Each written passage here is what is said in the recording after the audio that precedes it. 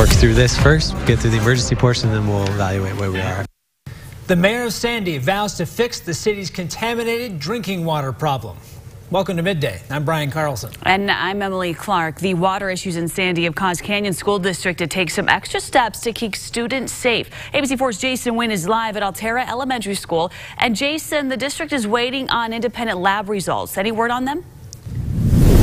That's right, Emily. I just got off the phone with a representative from Canyon School District, and the water results came back, and they are normal. So students over here at Altera Elementary, Alta High School, and Sunrise Elementary can go back to drinking their water, but that's going to have to wait until tomorrow.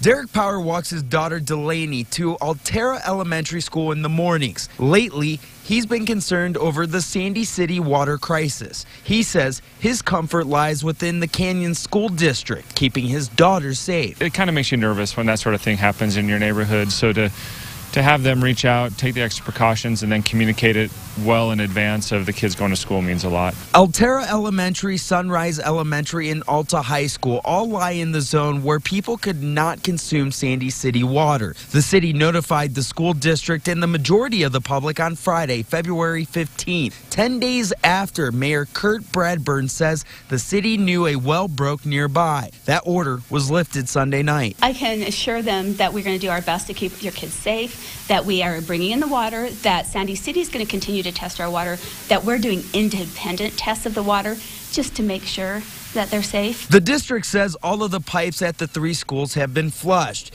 Each school placed bags over water fountains to protect students from drinking the water. Water bottles have been brought in by the pallet, and the meals were prepared off-site and brought in for students to eat. This all welcoming news to parents like Power. We really appreciated that, and also the communication.